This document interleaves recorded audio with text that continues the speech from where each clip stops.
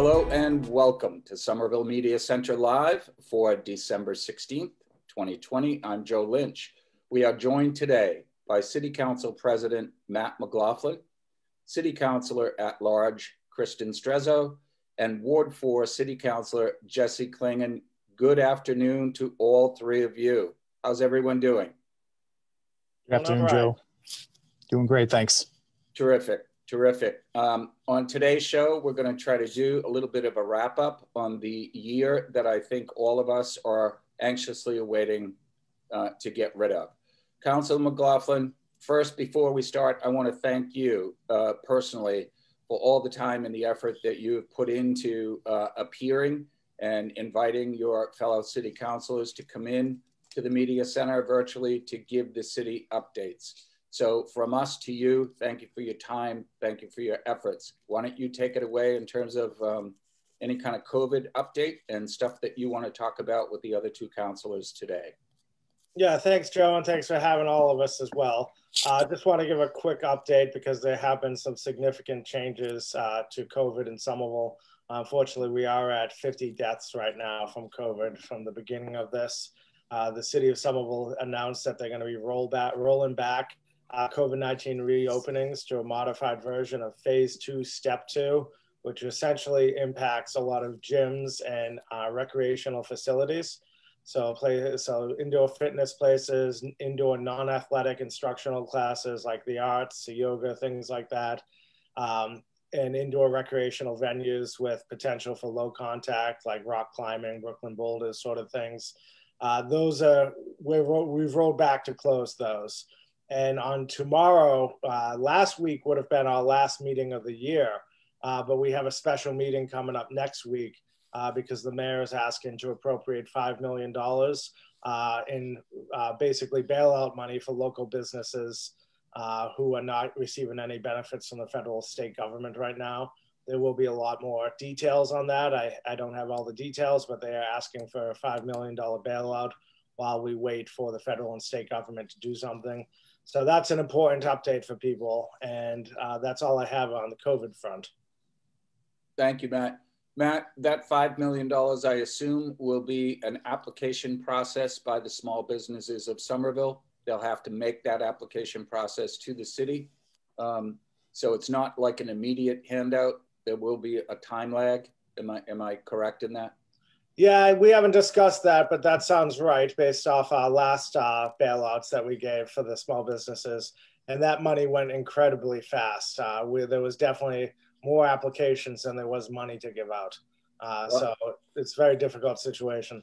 Well, let's hope that we can get it efficiently distributed to those in most need. Matt, I want to let you take it away in terms of your fellow councilors. I know that Councilor Strezo has appeared on the show. Councilor Clingan has appeared on the show. I also want to thank your other councilors who have taken the time out during this time to appear on the show. But welcome back to the both of you. Matt, why don't you take it away? Yeah, I'll be very quick because, we want to talk about the past accomplishments for the past year.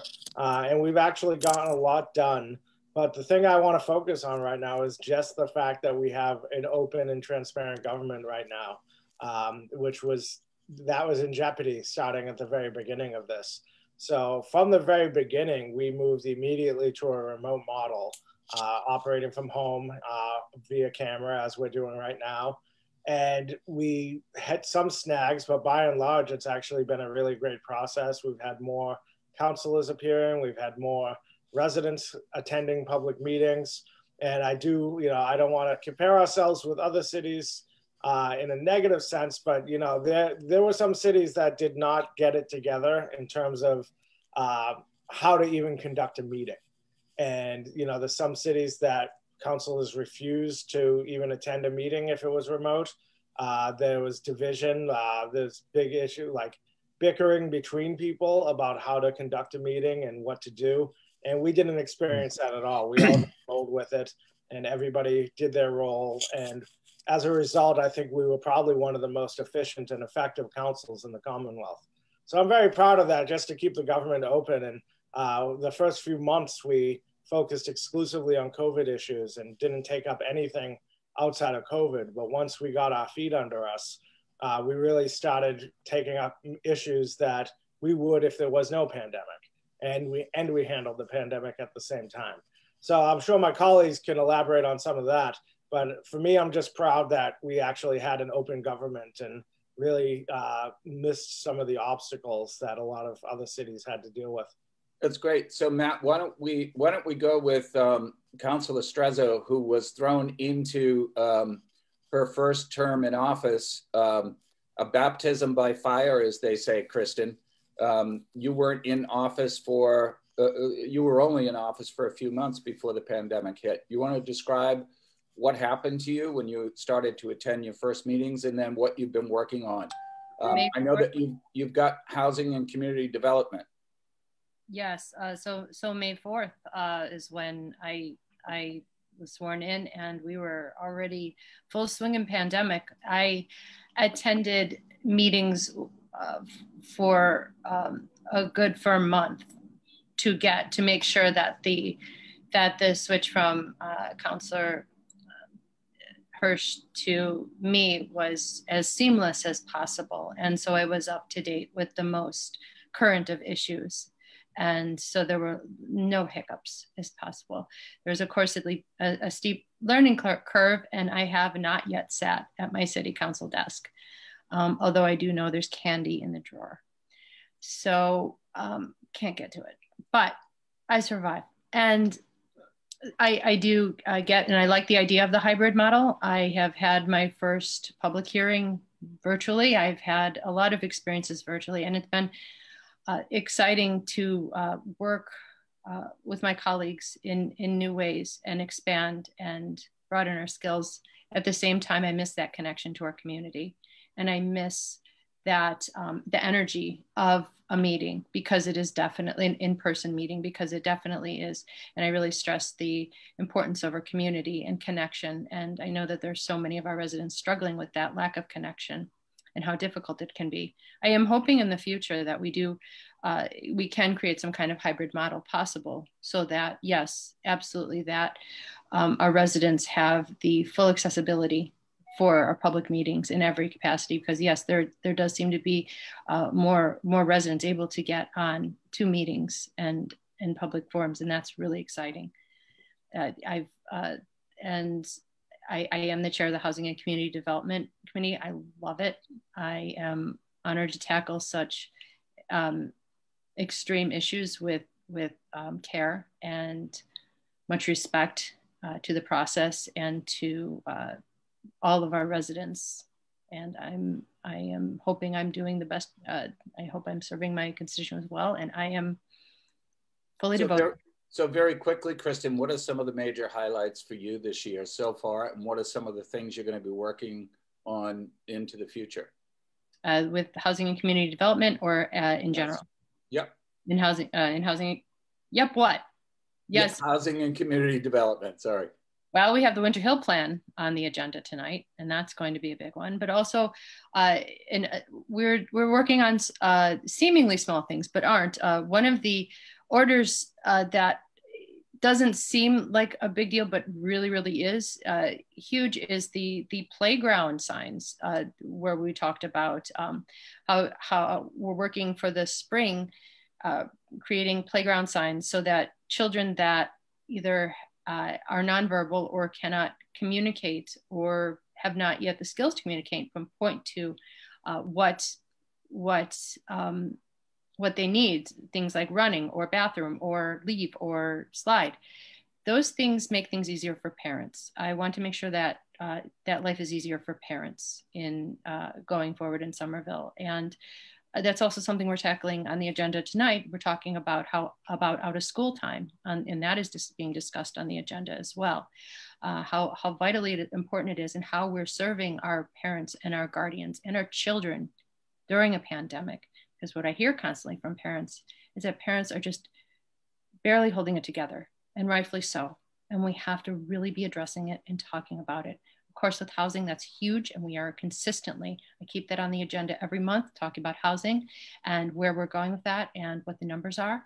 And I want to definitely let my colleagues have a chance to talk, but housing instability is dire right now. we're also handling a lot of issues with businesses and making sure our small businesses can survive. It's a lot of heavy work. I'm happy to get in there and do everything I can to sustain what we can. And I know there are so many moving parts, especially during the pandemic with the eviction notices. Great news in terms of the city coming up with additional funds for housing for those folks who are at risk of becoming unhoused. The work that the city council has done in terms of the zoning overhaul and the zoning overlay districts, providing for more affordable housing. Councilor McLaughlin was speaking to that in the past couple of shows. But if you're good, I want to turn it over to, you mentioned the Winter Hill overlay. And I think that Councilor Clingan is probably just chomping at the bit to talk about what that means for his district. For those who are unfamiliar, there is now a new plan for the Old Star Market site and some abutting properties in the Winter Hill district. Councilor Clingan, take it away. Thank you, Joe. Glad to be here. I just want to back up for one quick second and give kudos to the good president for how he handled this entire pandemic in terms of just keeping things moving smoothly.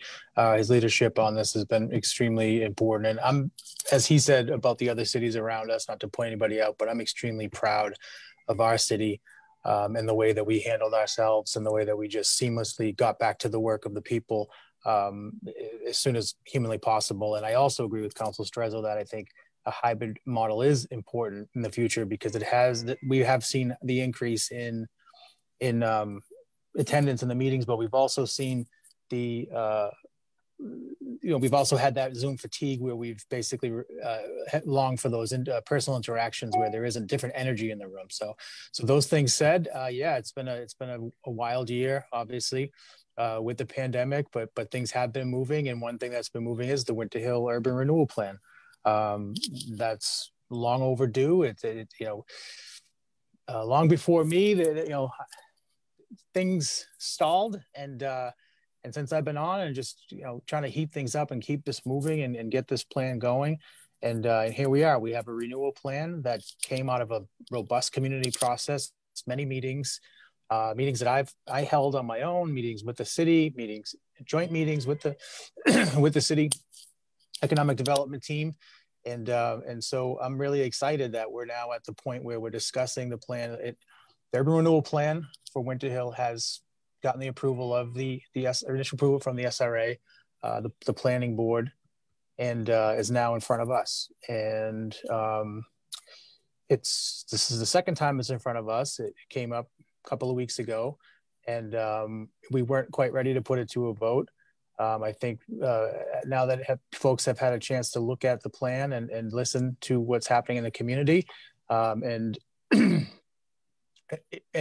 really, I think the entire council is excited to have this. Everybody knows the Star Market site has been abandoned forever, and so I'm confident that we're going to see something happening there within the next year or two. After, again, a long, robust community process of what we'd like to see there, what we'd like to see happen there before it goes out to be partnered with a developer. So I'm extremely excited, extremely happy and confident that we are going to get the best possible project that we can up on Winter Hill, based on the maneuvers and the strategy that we've been using, and that in working with the community and the economic development team and having strong leadership. I think we're in good shape. So. Jesse, I know I'm going to try to rack my brain cells here. I know that there were at least 2 previous representatives from Ward 4 who had made attempts at trying to get the site redeveloped. So now it's in your lap, but let me see if I can frame it correctly on what I understand. By the recommendation of turning this over to the Somerville Redevelopment Authority, is it our understanding as a community that some of those properties are going to be taken by eminent domain? That's correct. So what we're calling the Star Market site isn't just the Star Market building. It's actually 3 different parcels. Well, 4 parcels, 1 owner, Mr. Cohen, and then 2 separate, the corner spot, which is the liquor store, and the adjacent building to that, which is the barbershop building, we call it, with some residents up above. On Temple Street. Correct. Yeah. So what it basically does, I looked at the plan very briefly, and what it basically does is take an almost rectangular square. If you look at the map, it takes a square of property and it says, we're going to redevelop this whole thing. Abutters will have obviously something to say. Property owners will have something to say. But are you confident at this point that the plan looks to be stable enough that the council will look favorably on it? I do. I'm very confident of that. And like one of the most exciting things about this, Joe, is the reason why the renewal plan was the tool over a demonstration plan was, number one, because there's those two unique parking lots down on Sewell Street that are also part of the one parcel there. Or actually, they're part of two parcels, one that goes a line drawn directly through Walgreens. So I'm excited because we're going to redraw the lines. We're going to lop off those two lots almost immediately, and the city is going to move to, I'm hoping that we can get one purchased by the land trust or purchased by the city, given to the community land trust, the Somerville Community Land Trust, and then, we'd have room for an open space and the other one. So that's, growing up here and walking through those parking lots, walking through Star Market, I lived on Grant Street, and just not understanding what those even were. And they're just so out of place on a residential street. So I think that's one of the most exciting things. But to answer your question, I think everybody sees the value and of having a transit-oriented residential mixed-use development up there. And there's many ideas in the community, and we're going to flesh those ideas out. And so hopefully everybody's happy with what comes out of it. But I don't think we'll please everybody, including myself. Our standards are high here in Somerville, but we're certainly going to fight tooth and nail to get as much as we can. Well, great work so far, but I don't want to ignore another big redevelopment that may be coming to Ward 4, and that's in the old Gilman Square district, where the T-stop is being located behind the high school. Gilman Square, I know, is due for a facelift. Is there any more movement on that, or is that out to 2021? So there's a group of citizens, the Gilman Square Neighborhood Association, who are actually extremely active, and they've been pushing the city for like either updates to the neighborhood plan or an overlay district, but it really needs some sprucing up from what the plan was, 5 years back when they did the process. So we're pushing, and naturally it's a great opportunity when we have a transit stop coming in there. I mean, this Gilman Square has a potential to be a really, really great place to, with access to our city hall, our high school, our library. It is really the center stop on the Green Line that I think the potential's there. The community desire is there. As far as moving forward, funds are always an issue and staffing, but the push is there. And I think if we're going to see something great in Gilman Square, now is the time. Well, as you know, from my own standpoint, I live in a neighborhood that is very close to the Lowell Street Magoon Square stop, and we're keeping an eye on redevelopment efforts that may undergo here in Magoon Square as well. So best wishes on the Gilman Square side. I know that the Nantucket. Can I just say one thing, Joe? Sure, Jesse. No, I didn't mean to, just to top that off, because the interesting thing about Gilman Square is that it actually intersects with wards 1, 3, and 4. So this will definitely be a joint councilor effort between myself, Councilor Ewan Campen, and Councilor McLaughlin. So if anybody wasn't aware of that, this will actually be a real, co-councilor effort, if you will. So that's exciting too. Well, I want to throw it back over to Councilor McLaughlin for a minute. He's not only president of the council, but he represents, the Nantucket district of the city down in Ward 1. And I'm wondering, Matt, do you have any kind of major redevelopments other than your Assembly Square district that are slated for the Ward 1 area? Well, I'm not sure what you mean about the Nantucket district. I don't think our home values have gone up that much yet. But actually tonight, at the same time of the Winter Hill meeting, Councilor Strezo, I should tell you this, not on camera, but there's going to be a meeting about the police station, the public safety building at the Cobble Hill Plaza. that we also seized by eminent domain last year or a few years ago. So that is not only going to be a police and fire station, but we're hoping to get a lot more benefits out of that for the community. Commercial space, residential space, open space, community space, all sorts of possibilities there. And that meeting is going to happen tonight at 6 at the same time as the Winter Hill meeting. So I'll be jumping between both meetings there. So that's probably the biggest news as far as East Somerville development. And then of course, Assembly is always, there's always a new development. So we're in the middle of a neighborhood plan for Assembly Square, for Assembly Row. We have the Assembly Edge development, which is right by the highway. We have Assembly, a lot of big commercial spaces and lab space, things like this. Assembly is just constantly being assembled. So that's a beast of its own. And then we also have the police substation, or the, not substation, the public safety building that will be discussed tonight. Yeah, you know, I just want to make sure the other two councilors understand, I did not set that up to get Councilor McLaughlin to talk about the Cobble Hill site. But I think great minds think alike. It came to my mind when I was talking about what's happening in the different wards, that we did take a property by eminent domain, the old Cobble Hill site down there, and nothing's happened. But I'm glad that has jump-started again. I wanted to give Councilor McLaughlin, I'm going to hand this back over to you if there's anything that you want to discuss with the councilors about work that is going to be demanded of all of us as we weave through the winter months and into hopefully the closing days of the pandemic with a vaccine on the horizon. I just wanted to know, because people have been asking me, since the news of the vaccine now being distributed, what can we hope for here in the city of Somerville in terms of some point, maybe in the spring or into the early summer? What type of vaccine distribution system have we got in mind? So I can't answer that question right now because I don't know, but I will tell you that, you know, when it came to testing, we were the first to really do serious testing. When it came to cleaning PPE and distributing PPE, we used Assembly Square there for really stepping up for the region as a whole. So I can't tell you what the vaccine plan is, but based off past experiences, how we've been leading on the pandemic, I'm optimistic.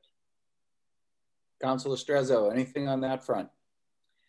No, I think it's way too early to hypothesize as of yet. I do want to mention, put a plug in about the Cobble Hill eminent domain concern though, and the redevelopment plan and that. And I do hope that we have, because that area is also a food desert. So I am certainly hopeful that we have some good options for food for our residents in the area.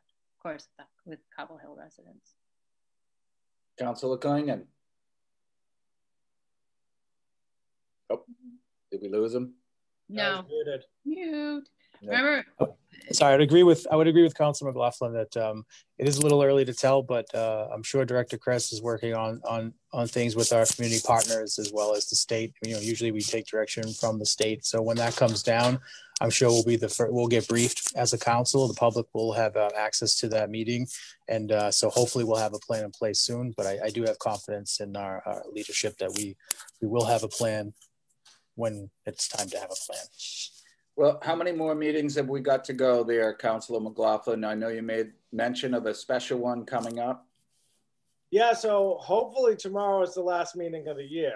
It really depends on what happens with this $5 million appropriation. So we always, even if it's for a good cause, we turn over every stone to make sure the money's being spent right and going to the right places, and that we're not burdening the city in the future. So tomorrow is the last meeting scheduled for the year. If we need an extra meeting to get that done, we might have to do that. I'm hoping we have all the answers provided to us tomorrow and people can make an informed decision tomorrow. But that's going to be the last meeting of the year. And then we start upright again the first Monday in January. Okay, Councilor McLaughlin, I've said this in the past couple of meetings, but maybe premature, but congratulations on your re-election as president of the council. And from the Somerville Media Center, I want to extend our thanks again to the City Council, all the members of the City Council who have taken the time to appear on the Media Center to try to disseminate information in a very understandable and very folksy kind of way. It's a conversation. It's part of our mission to provide information about our government, our city government. So any closing thoughts for any of the councilors before we sign off for 2020? I just want to put it back on you, Joe. How is the Somerville Media Center doing with their funding and so on, and what can we do to help with that? We have returned our edited contract with the city back over to the city's attorneys. Our attorney sent it back to their attorney yesterday with some edits, suggestions, and changes. We, the Media Center, hope to have that concluded either by Friday or early next week. If not, we continue on. The mayor, in agreement with myself as president of the board of directors, and the mayor and I have come to an agreement. He will allow us to stay in the building until June of 2021. We are actively looking for a new home once again, albeit virtually, but I have a terrific board of directors, and some of them have taken on the task of relocation committee. So as all of the councilors know, we have to stay within the confines of the city of Somerville. Mm-hmm. We will be burdened with a lease agreement because I don't think there's any property owners in the city who are going to give it to us for free. We have a brand new executive director who started this Monday. Some of you may remember her. Her name is Kat Powers. She was formerly the editor of the Somerville Journal, a former general manager of Gatehouse Media, and the former communications director for Massachusetts American Red Cross. Kat started on Friday. We look forward to her participation with the team. So more to come for 2020, but for now, we are stable. I'm very, very happy that all of our staff are very healthy. We continue on in a virtual / by appointment only basis at the Media Center, but 2020 has not been like a year that I have ever seen, and I know I'm probably a few months older than Councilor McLaughlin, but I would never want to go through another 2020. So let's hope that 2021 is going to be stable and fruitful and productive for the Media Center and for the city of Somerville. And I just want to highlight the crux of that message in that if 2020 has shown us anything, it's the importance of being present and just being grateful for this moment. Here, here. Thanks for that update, Joe. You're all a real treasure, and look forward to things in the future. No one can do it alone, Jesse. I have one of the most brilliant teams in the city, and I don't mind boasting about it. Councilor McLaughlin. You answer questions just as well as you ask them as well. Thank you, Councilor McLaughlin. Thank you, Councilor Clingan. Thank you, Councilor Strezo. Thank you to the team at the Somerville Media Center. We will see you all in 2021. For now, I'm Joe Lynch from the Somerville Media Center. Please stay safe, stay informed. Happy holidays. See you next year. Thank you, everybody.